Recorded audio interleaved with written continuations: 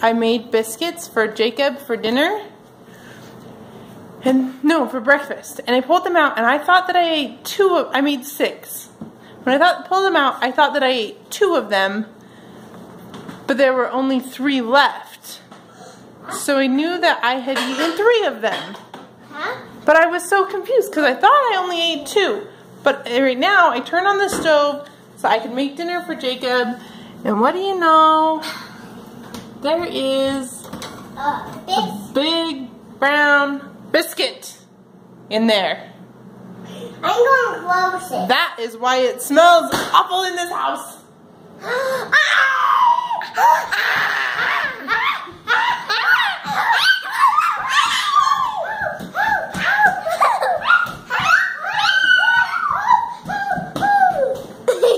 Hello! Anybody want a biscuit?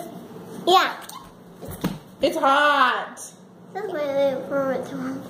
No, it's burned, Maddie. It's not even edible. I'm not going to eat it right now. I want to wait for it to cool. No, it's not. Hello.